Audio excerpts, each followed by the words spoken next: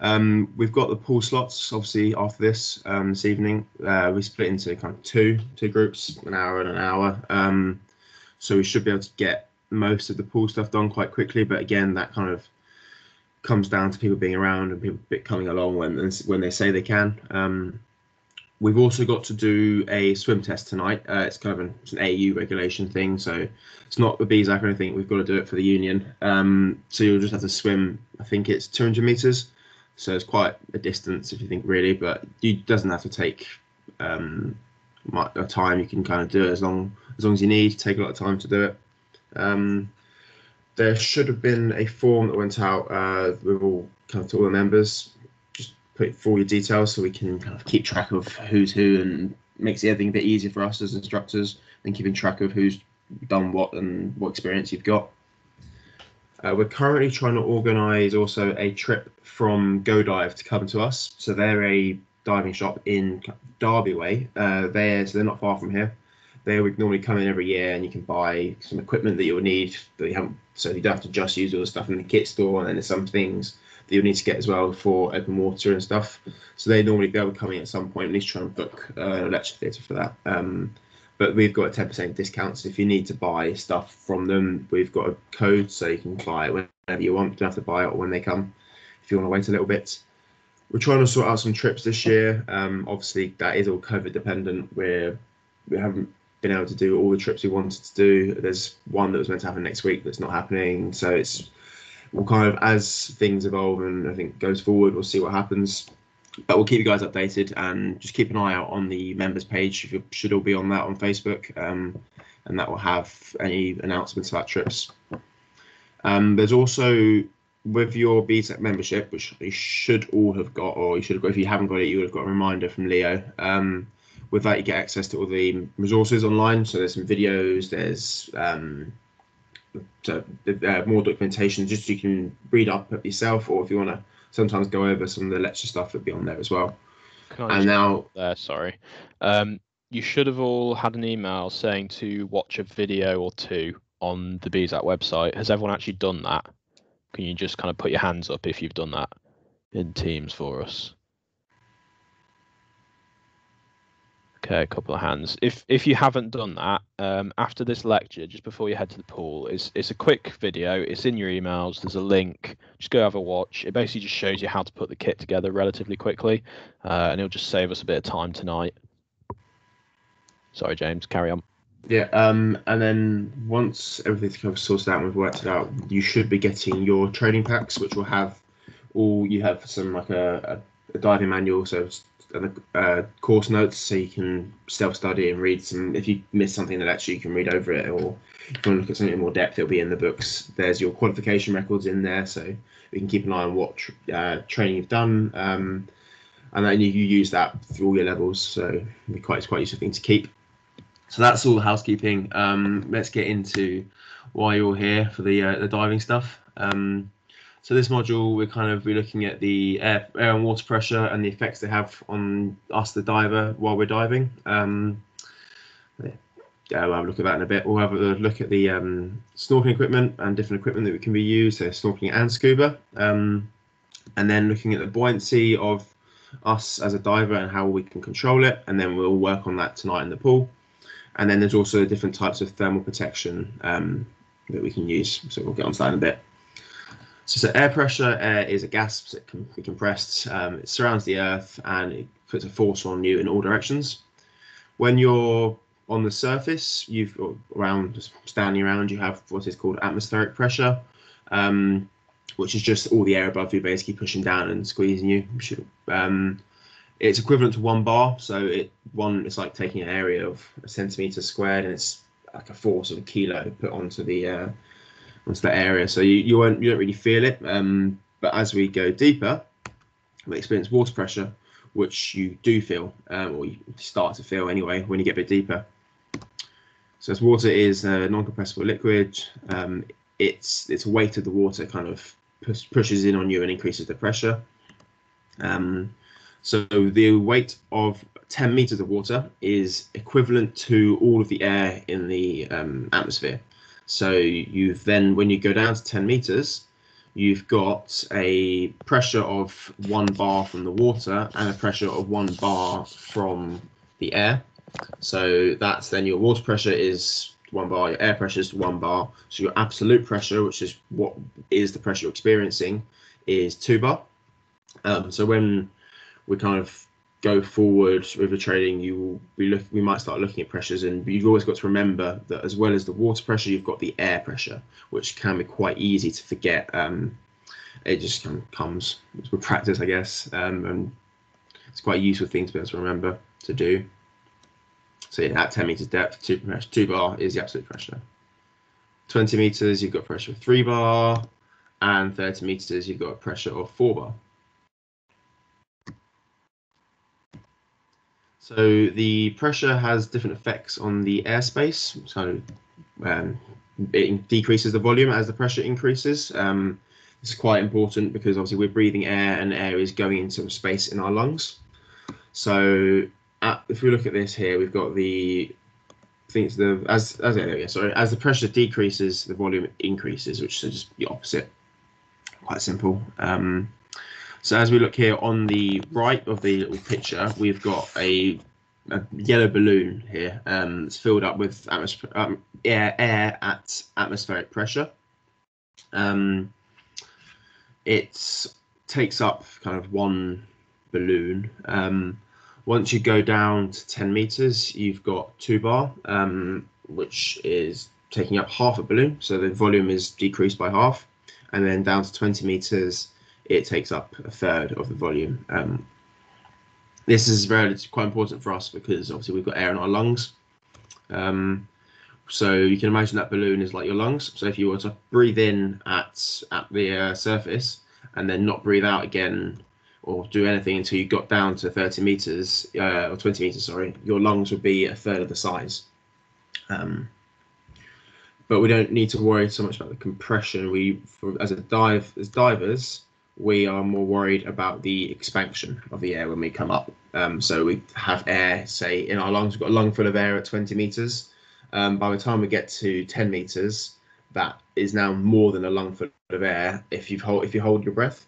So your lungs can be stretched, expand, maybe even kind of burst, which is kind of a worst case scenario. So one of the golden rules when you're diving is don't hold your breath. So you just try and relax and not hold your breath. And most importantly, don't hold your breath at all when you're ascending. So we've got a quiz. Diver is at a depth of 15 meters. What is the water pressure? So normally, do this in person, we would have it question answer, but it's a bit harder to do it on here. So if it's at 15 meters, give you a minute to think, so we'll work it out.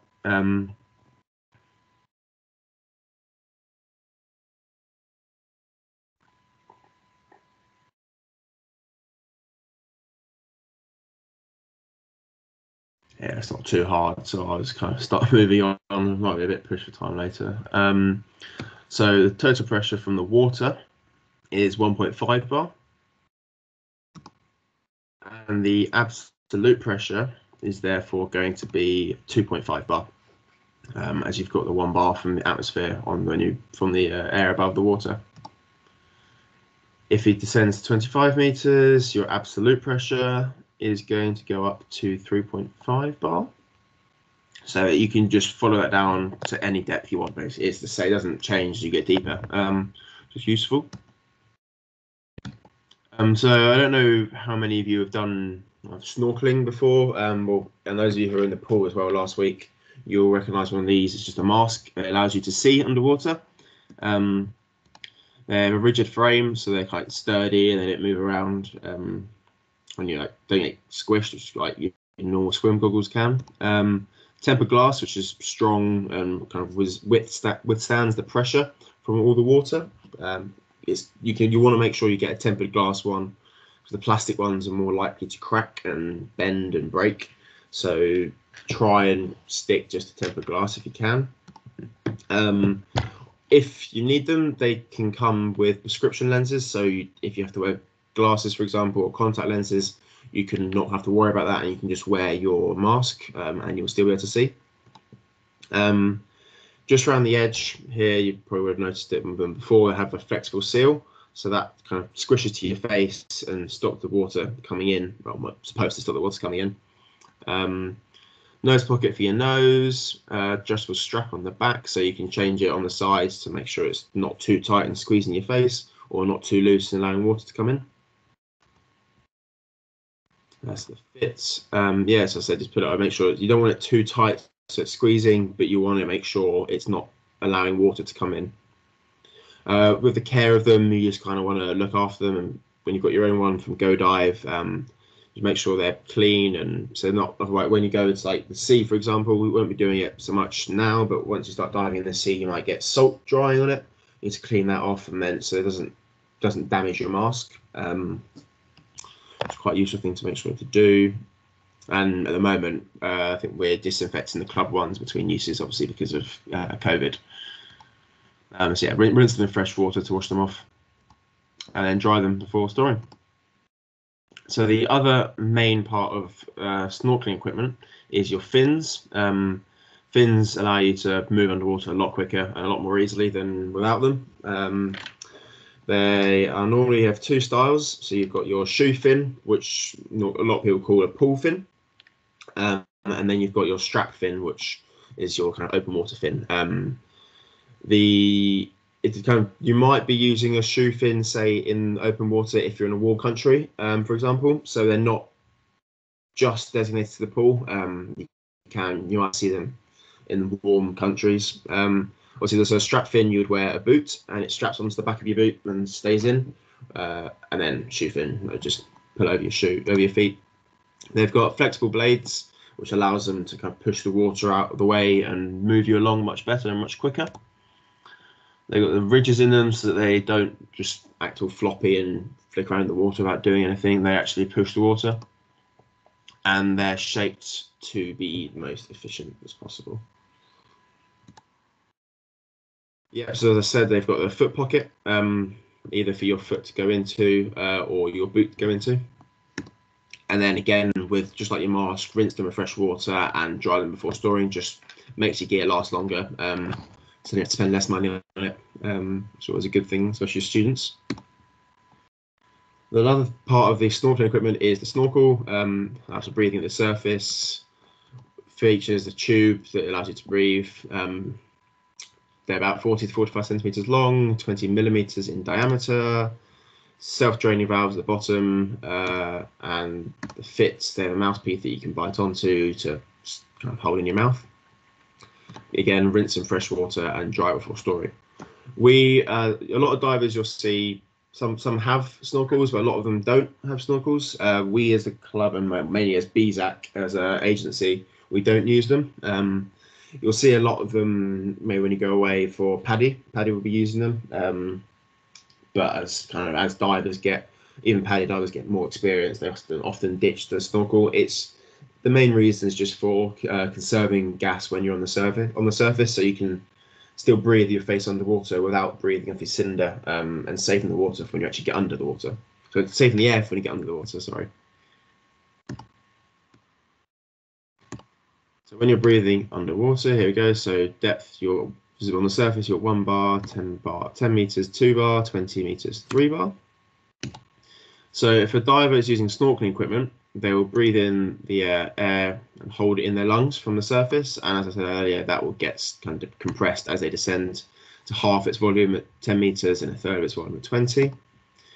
Now, if you're using scuba equipment, which is what we're all here to use, that's kind of the plan anyway, to get qualified to be using it, you breathe the gas that's at the pressure around you. So whereas with the snorkeling, you keep the air at 1 bar, as you go down, because it's now at 2 bars, say when you reach 10 meters, it's not being compressed. So it stays at the same volume, which is quite, you need to keep an eye on that for when we're descending, as I said, when you're ascending, sorry, as I said earlier. So that when you get to 20 meters, it's the same volume, but at 3 times the pressure. So scuba equipment, you might all be familiar with it from tri dives. Those who didn't come to the tri dives, you'll see it tonight. It's when you first see it, it looks kind of scary and it's really complicated and you're wondering how it works, but we'll slowly introduce you and explain each piece as we kind of use it, and you actually find that the club kit is relatively simple. Once you've used it and seen it a few times, it kind of becomes second nature to set it up and everything. So you shouldn't need to use the video every week. So SCUBA sound actually is an acronym.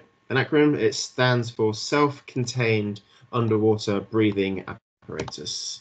So it's a bit of trivial knowledge, might come up in a pub quiz or something at some point. It's quite a lot of people don't realise that, but yeah, I didn't realise that when I started diving, that it's actually an acronym. So it's got the main components of your scuba gear are your cylinder, which is not tank. We kind of call it cylinder. I mean, you might get the old divers or people getting annoyed at you for saying tank, but it's not a big deal. There we go. Buoyancy compensator, or BC. That allows you to change your buoyancy of depth, so you can sink when you need to sink, or come up when you need to come up, without having to fin excessively hard. So that's a very useful part of the kit, as is the regulators. It's what you breathe from. It's what takes the air from your cylinder to your mouth. So that's quite an important part of your kit. We'll start looking at the cylinder. Normally, if we're doing this in the classroom, we'll probably have the whole kit with us and we can show you and point to it. So it's a bit more difficult tonight, but bear with us. We'll try and point it out tonight in the pool. If you've got any questions about the kit, we can go through it later. So it contains your gas at high pressure, normally made of steel or aluminium. The club ones are all steel. They're heavier than aluminium. Both got their pros and cons. They've got the BSEN standard, which is just kind of the testing standard. I think it's testing standard. I think that's what it's called. That is just making sure the cylinder will do its job. And to make sure it does its job as well, it gets tested every 5 years hydrostatically. So that is where the testing center will take your cylinder and they'll fill it up over the pressure that you would normally fill it up to when you're breathing from it. And they basically see whether it moves around and whether it expands more than it should. So it's got limits where it should stay within, and if it exceeds that, it will fail the test. That's every 5 years. And visual, they just have a look around, make sure it looks all good. That's done every 2.5 years. So you'll do a visual test, and then you'll often do a visual and a hydrostatic test, and then a visual test. Again, so you need to keep your cylinders in test basically. So we're at the club, the kit store, we look after the cylinders, but once you left the club and you've got your own kit, you need to look after that yourself. And it's also quite good because you can check whether the kit that you're using, the cylinders you're using when you go away and are diving somewhere else, are all kind of tested. So again, to look after them, again, it's just a case of rinsing in fresh water and drying them. And also with cinders. Oh, sorry. Sorry, James, go on. With cinders, you don't want to store them empty. You want to make sure there's pressure in the cylinder so that it just prolongs the life of it and makes them last longer. Go ahead, Barney. Sorry, just before we move on, can anyone tell me what we're looking for with the visual inspection on the inside of the cylinder? What would we be worried about if we saw it on the visual inspection? Any cracks or damage to the cylinder? Yeah, absolutely. You'd be pretty unlucky to find a crack, in all honesty, because if you've got a crack, it will probably fail before you do a visual inspection. There's one thing that tends to happen when metal gets involved with water that is really quite a problem, especially for the steel cylinders. Anyone got any ideas? Rust. Yeah, Jordan's got it. So if a cylinder is rusted, the structural integrity of that cylinder is then compromised. So why would we store the cylinder with pressure in it to avoid rust? How would that help?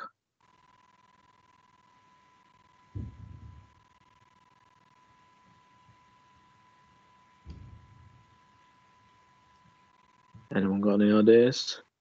Yeah, so when you've got pressure in the cylinder, that's just forcing the water out. So if we have an empty cylinder in the water, water will tend to go into the valve and into the cylinder, and then you get a rusty cylinder. So that's why it's so important to store them with pressure in them and not empty. Just thought I'd add that on the end. Yep. Cheers for that, Barney. Quite a nice little bit of knowledge. When you look at your cylinder, they will have markings on them. So this is kind of so you can look at a cylinder yourself and check that it's all up to standard. So different cylinders will be certified for use with different breathing gases. So they'll either be certified for use with air, so which is 21% oxygen, or you get something called nitrox, which is a higher percentage oxygen, so 32 or 36%. It's kind of, I think the difference is the nitrox ones just have to be a bit more clean because of the higher oxygen content. They're more susceptible to rust, I think, and to they're just more. I think it might be more flammable as well because of the oxygen. But again, you just need to make sure that you're using the right cylinders. They will have markings and labels on them, so that so this is here on the screen now. The kind of markings you'll get. So that shows it's compressed gas, which are not for breathing. Then it says the compressed gas sign on the green one, the flammable thing that is in the yellow, and then you've got the mixtures. So they'll be certified for different mixtures of oxygen, nitrogen, and helium. So there's obviously I said breathing gas and nitrox. There's a third one called trimix, but that's kind of very technical gas, and that's putting helium into it, so that we won't get onto that. We'll get into that eventually at some further stage in your scuba careers.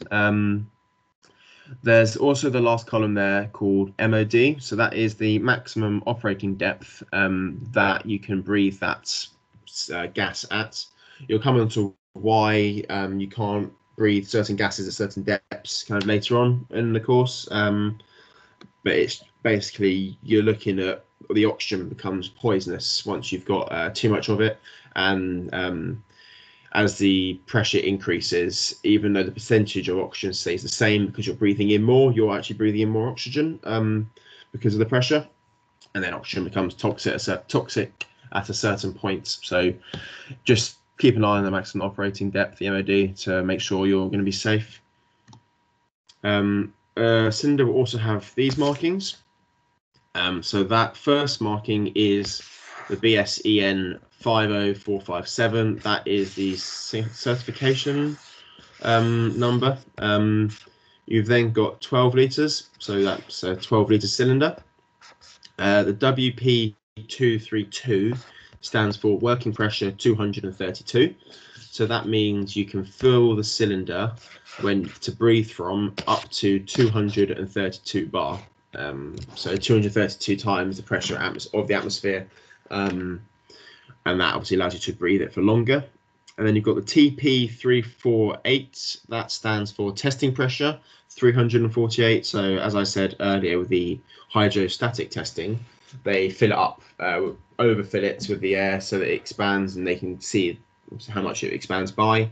The pressure that they fill it up to for that test is 348 for this cylinder. Just kind of has a different usage, allows you to make sure the cylinder's safe. And the final one there is the test dates. So that is when you know you need to go and get it tested again. Yeah, so cylinders with nitrox, they have to be cleaned because of the high oxygen content, but you don't need to worry too much about that. We don't dive a lot with nitrox as a club, especially kind of because it's expensive to get filled, whereas we can fill compressed air for free with our compressor. So these are the valves on the cylinders. So the cylinder, there's a few different types of valves. You've got the A-clamp, which is what the club regulators are, and most of the club cylinders. It looks like that picture there. It's kind of a hole with an O-ring that the regulators kind of clamp onto and squeeze up, and it looks like an A when they're clamped on. So those are normally only used up to 232 bar for safety reasons, but they're very safe to be using. They've been used for many years. It's kind of been the standard for a long time. More recently, though, they've been bringing in a system called DIN as well.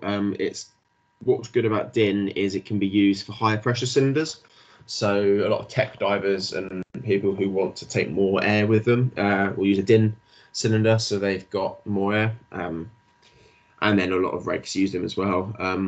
Now, even if you've got they don't have to be technical regs or anything. You can buy standard ones that have DIN fittings.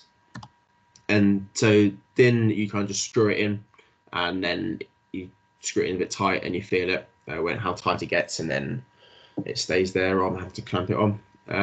There's also a fitting called the M26. I personally don't think I've ever come across one, so they're quite rare, I think, and they're primarily used for nitrox cylinders. So the other part of the kit was your buoyancy compensator. It supports the cylinder and holds the cylinder onto your back, controls your buoyancy, so you can achieve that weightless feeling and feel like you're flying underwater. So the main features of them are the gas bladder, which is what you fill up with gas to change your buoyancy, or take the gas out to decrease your buoyancy. There's the direct feed, which comes from your cylinder. You've got the oral inflator, so if for any reason you don't want to use your cylinder, or if you have a problem with your cylinder or your direct feed valve, you can inflate it yourself, blowing into it. So you take out your regulators and then blow into it. But you'll see how to do that in the pool sessions. We'll show you all about that. That isn't tonight, but you'll come across that eventually. You've got the dump valve, so those of you who came to the tri-dives would have seen or been showed that the end of your where you can put the air in, there's also a button to take the air out. So there's a dump valve there that allows you to reduce your buoyancy and sink. There's also dump valves kind of on your kidney or your shoulder. They have like little, almost like toggle things that you can grab onto and pull, and it allows the air to come out.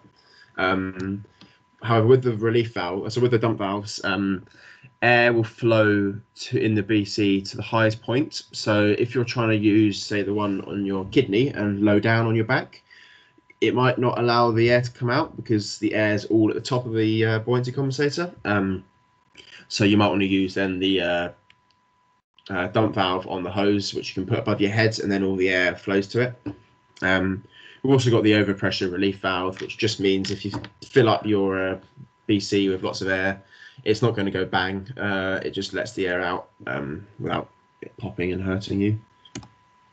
Again, as with all kits, the care is rinse it with fresh water inside and out and dry before storing slightly inflated. You might also find, especially with the club ones, if you use them a lot, water might get inside them. So just when you kind of hang them up or after you've rinsed them, just kind of squeeze them and pull some of the valves and dumps just to make sure there's no water left. And again, just as with a lot of kits, you just want to make it serviced. Make sure it's serviced so that it's nice and safe and it's not going to go wrong on you. So this is the regulators. There's a picture there. You'll see those hopefully on the video and hopefully tonight as well. It delivers your breathing gas so you can breathe underwater, basically. The key features are the first and second stage. So the first stage is what clamps onto your cylinder, and that is the main, that changes the pressure and regulates the pressure so that it's kind of at your it's lower pressure when you're higher up in the water, and when you get deeper, so the water becomes, the air coming out of there is at a higher pressure. And then you've got your second stage, which is what you breathe from. That does a bit more pressure change as well, but most of it's done by the first stage. So that's what you'll get used to seeing and handling and looking at and using as you dive. You've got the hoses, which connects everything together. So you've got there the direct feed hose. So that's kind of what puts the air into your buoyancy jacket. Your alternative supply, the AS, that allows your buddy to breathe off if they ever have problems with their own cylinders and their own kit. So that you'll be trained to use that off someone else's cylinder, but it's kind of a last resort. Very, very rarely used. And then you've also got the content/pressure gauge, or your SPG. that just tells you how much air you've got left in your cylinder. So that's quite a useful thing to keep looking at and making sure you've got air left. So you've got the types of regulators: the cold water, typically for less than 10 degrees water, nitrox ones for the higher oxygen content gas, and then again, care, as with anything, you rinse them in fresh water and you dry them before storing. They've also got, I don't know if it says on here, but you might be able to see on that first stage, there's and you'll see tonight as well, there's a dust cap on them. So we put the dust cap on them so that the dust and moisture doesn't necessarily get inside them when they're being stored and they're not connected to the cylinder, because that's not good news for them. So just make sure you put, when you finish them with them, or you take them out, or take them off your cylinder, or you swap them over for any reason, just to put the dust cap back on, just keep prolongs the life of them. And again, as with all kit, you need to make it sure it's serviced regular intervals. So weights, some of you may have used weights in the pool, some of you may not have used weights. Basically what they do is they help you sink. So if for some reason you get rid of all the air in your jacket and you still can't sink, you'll need some more weights, and it allows you just to get underwater.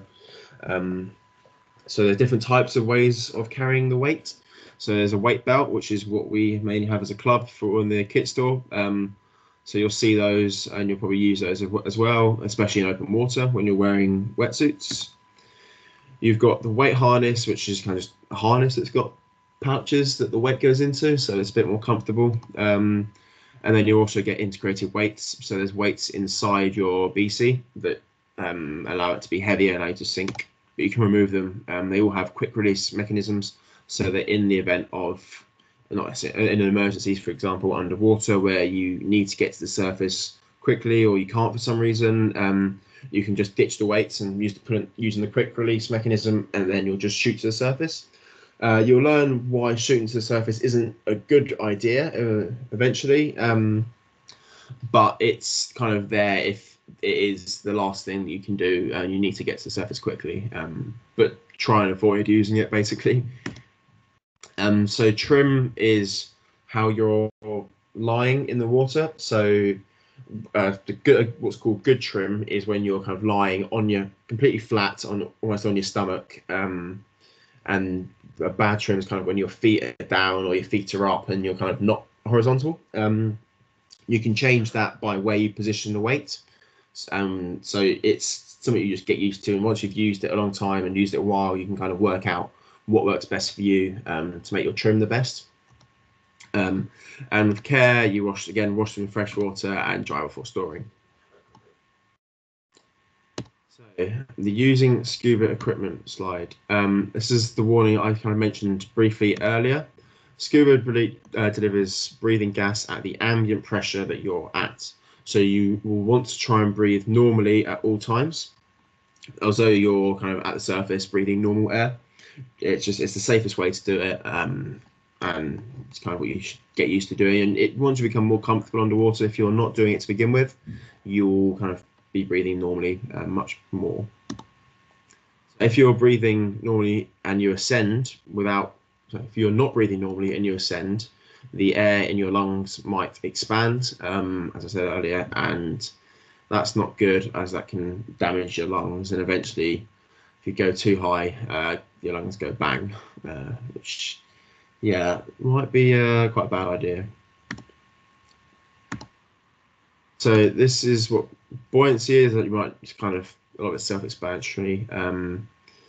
The water displacement occurs when an object is placed in the water, so it's displacing the water. So you see in that slide here, I'll show it again. If you want to watch the water on the right, as the object goes in, the water is displaced and goes up. So the volume that the ball is now taking up, the water that was there is being displaced to above where the water height was before. The water then the water is then acting a force onto the object, upwards, because it's been pushed. The water's been pushed away, so it's pushing back on the object, and this force is buoyancy. The force depends on density. So objects sink when they are heavier, and then the water is the place that's more dense than the water. Objects float when they are lighter than the water that's been displaced. So our aim as divers is to become either heavier when we want to sink, or lighter when we want to float and ascend, or the same weight as the water if we want to just stay at the same level. So there we go. As divers, we've got something called neutral buoyancy, which is weightless. It feels like you're flying. It's amazing. It's the best way to do it because, again, it reduces the physical effort. You don't have to try and keep yourself at a certain depth. It just happens because of your buoyancy. So it's nice and easier for you as divers. So that is a picture of positive buoyancy.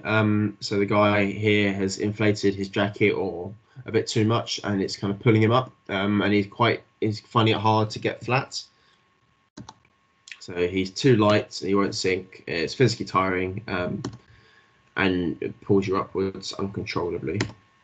And then negatively buoyant is when you're too heavy, and this guy's, as you can see, sunk to the bottom, and the only thing that's stopping him going deeper is the seabed, or the bottom of the water, the bottom of the lake maybe he's in. So you don't want that, because if you're, say, doing it on a reef and you're scraping along the reef, you're damaging the coral. Or if you're in a wreck, for example, you might be pulling along and scraping and damaging the wreck. Or even if you're just in like a normal open water scenario, you might be kind of dragging along the silt that's on the bottom. And if you're dragging along the silt, it kicks up into the water and makes it much harder to see where you are. And it's also, again, physically tiring and the risk of going too deep.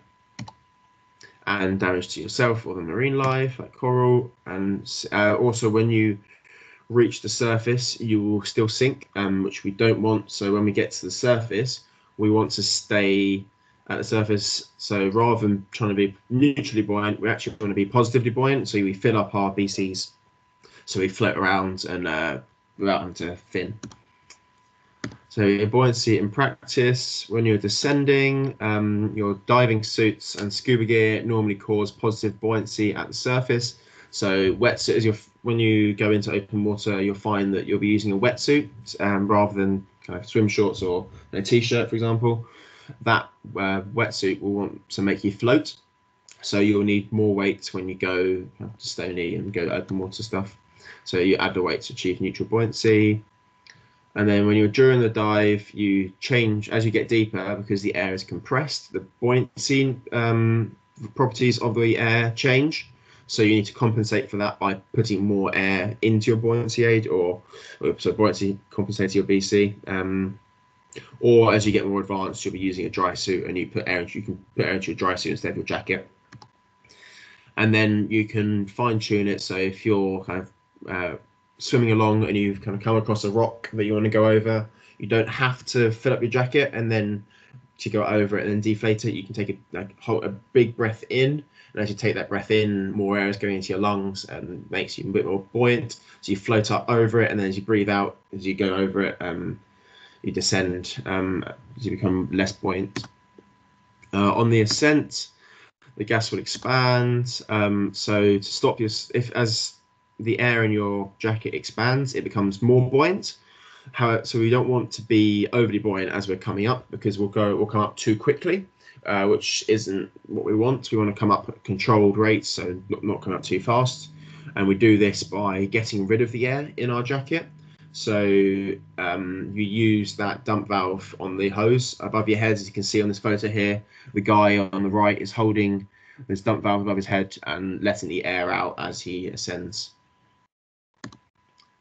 What we do as well is a buoyancy check. So what it basically is allows you to work out, make sure you've got the correct amount of weight on, and it's just a case of basically breathing a big breath in and fully deflating your jacket, and you should just start sinking to the kind of the water then at your chin, and then when you breathe out, you go underneath the water. That's a buoyancy check, and we do that like every time you're diving in new conditions or with new equipment. It's a good idea to do that. So also with water, your body temperature and the heat loss is quite an important thing we need to consider. So the core body temperature is 37 degrees Celsius. However, the water we'll be diving in is often a lot colder, especially at Stony. It gets bloody freezing there, ridiculously freezing. But the heat is lost more quickly to colder surroundings as well. So we need to kind of maintain that and make sure it doesn't happen, because it reduces the blood supply to your extremities, which therefore reduces the heat loss. So it increases heat loss. I think, yeah. So it stops the blood going to your fingers. You can't feel your fingers, basically, which is not a good thing. Signs and symptoms, yeah, blue / numb extremities. Your fingers, you can't feel them. Your toes, you can't feel them. Not a good sign. Or you're shivering as well. You get quite cold. Your body's trying to warm itself up. And then eventually it can lead to hypothermia, which we do not want because that can be quite bad. So the reason why it's such a problem and thing we have to look out for when we're diving is because in water, your heat loss is 25 times faster than it is in the air, because the water is a better conductor of heat. So it pulls all the heat away from your body quicker. So we, rather than just wearing the clothes that we would wear on the surface, we have to wear certain insulation. So depending on the water temperature, might need to wear different insulation.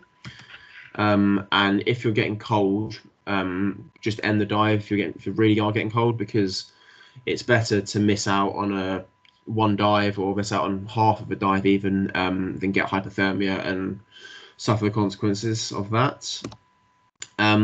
So the insulation type comes normally in wet, so in a few different types of suits. The first ones we'll look at are wet or semi-dry suits. So you might be familiar with wetsuits. They're neoprene fabric. They're close fit to you. They're quite comfortable. Come in 1 or 2 piece. Semi-dries are basically thicker wetsuits, and they have seals on the neck and the ankles and the wrists to kind of stop the water that is then inside them from coming out, because if you're in a wetsuit or semi-dry, your body heats up the water between your body and the neoprene. Whereas, so if you're constantly losing that and it's getting flushed through the suit because of bad seals, your body is then losing heat, trying to heat up that water which is next to it. We also wear hoods and gloves, another way to keep warm, and then boots with strap fins, rather than just going barefoot with the sock fins we saw earlier. Wetsuits and semi-dries care, again, as with most kits, wash it with fresh water and dry it before storing. As we get a lot more advanced, and maybe we might even get some club ones, there's dry suits. So a lot of us more experienced divers have them. They keep you much warmer because they keep you dry. So basically what they entail is, rather than using just the suit to keep you warm, you can wear clothes underneath it which keep you warm.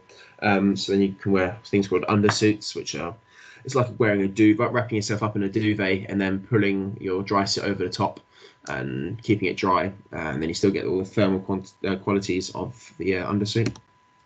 So they come made of neoprene or membrane. The neoprene ones have their own thermal protection over the membrane, so you don't need to wear as much clothes underneath. But it comes down to preference and a few factors. So you want to make sure it's got a comfortable fit. They have seals to prevent the water from entering the suit, to keep you dry. There's a big zip on the back that is waterproof and stops the water coming in. So there's undersuits to keep you warm. You still wear hood and gloves, keeps your extremities warm. You can get dry gloves with a dry suit, so that keeps your hands warm as well, dry and warm. So then you can wear woolly gloves underneath.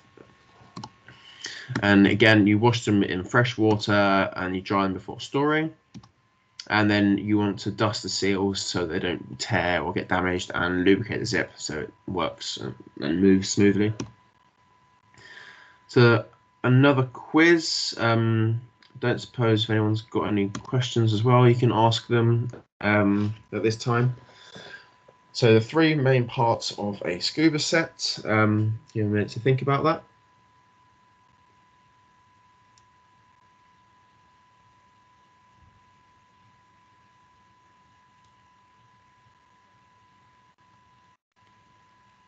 So we'll have a look. The answers will be your cylinder, your BC, and the regulators.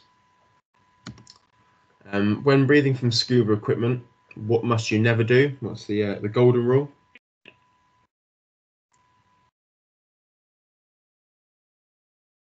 And that is hold your breath for when you're ascending, especially due to the change in pressure.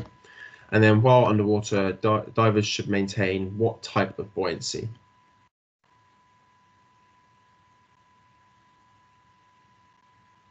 So the three types are positive, negative, and neutral, and the one you want to maintain is neutral. There we go. So understand the significance of the physical effects of the diving environment.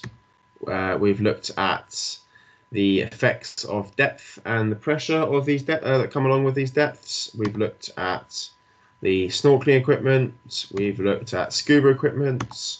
We've looked at buoyancy and how to maintain it and control it using your BCD, your buoyancy control device. We've looked at different types of thermal protection to make sure you don't get too cold when you're diving. So that's just a quick summary of what we've done tonight.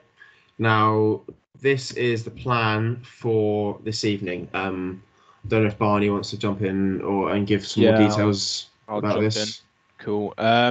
So is everyone aware of what slot they're meant to be in for the pool tonight? Hands up if you are. I suppose probably the easiest way of doing this.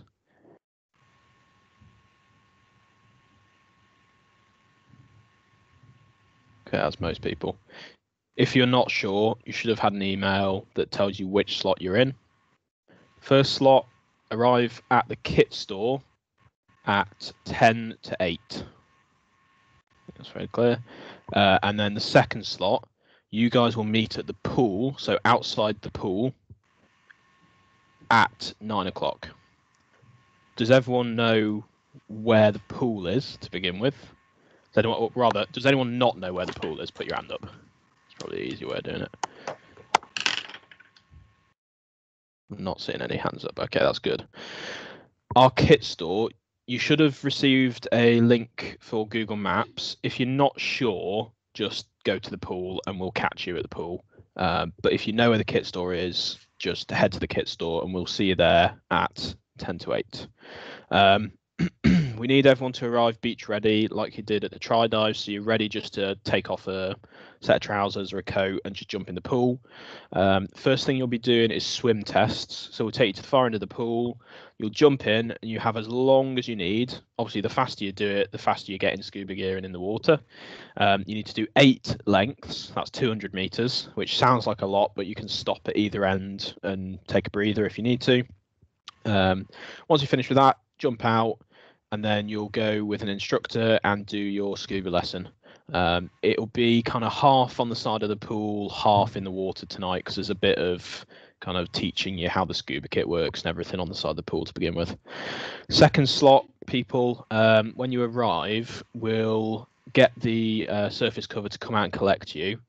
And then you'll be getting in doing your swim tests while the first group are finishing off their scuba lessons. Once they're out the way, you'll then go and do your scuba lesson. If there's any questions, just either speak up now or chuck them in the chat. Is the storeroom next to room 1 doors? I think it is, isn't it, James? Yeah, it is. Yes, it is. Those are the doors that go into the back of room 1. No, yeah. Is it room 1? Or was it that's it's room 1, the cogs? It? Yeah. Is it not cogs? Is it not cogs? Well, it just goes to show how old we are, doesn't it? I can't remember. Well, it's been so long. It's been, 6 months since it's been the union? Yeah, it probably is, Mike. It's down the back of the union. If you're struggling, in the car park of the swimming pool, if you just keep going straight as you come at it from the security hut, you'll see a light with loads of people stood around it, probably. Or just, yeah. Yeah, that pretty much that. If you just walk round the union in a circle, you'll eventually find us. Again, if you're struggling to find it, just head to the pool and we'll see you over there. I'm in the canoe store. Is it next to that? Sorry, say again. Is it next to the? There's like a bunch of AU stores. I think canoe used one. Yeah, I think it is. Yeah. Oh, hold on. I think I know what you're talking about. Yeah, I think it is. Head there again. If we're not there and I've lied to you, then just head to the pool and we'll catch you there. There's a big skip outside as well, so you'll see that. You guys will get familiar with where the kit store is pretty quickly, but for tonight, it's a bit tricky to describe where it is. It's just at the end of the car park, basically. Swimming pool car park, right at the back. Yeah. Cool. Any other questions at all about tonight? Anything at all?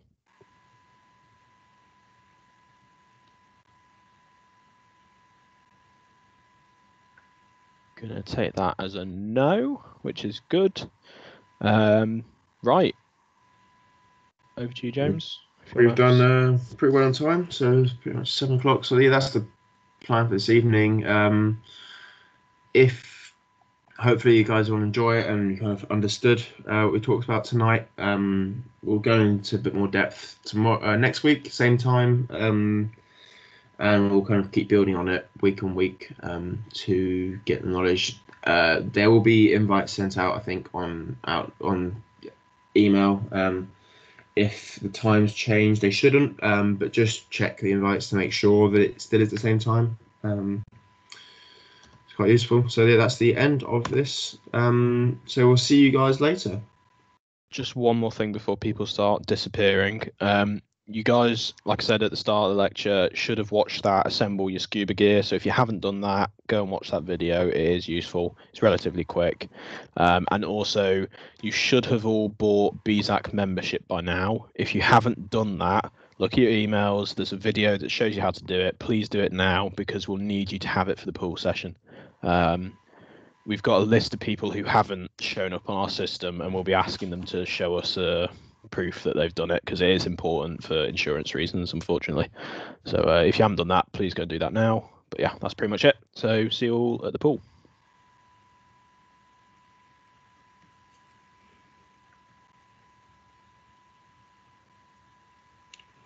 I'll catch you down at the kit store in a bit, Barney. Get on my dinner. Yep, see you then. See you in a bit.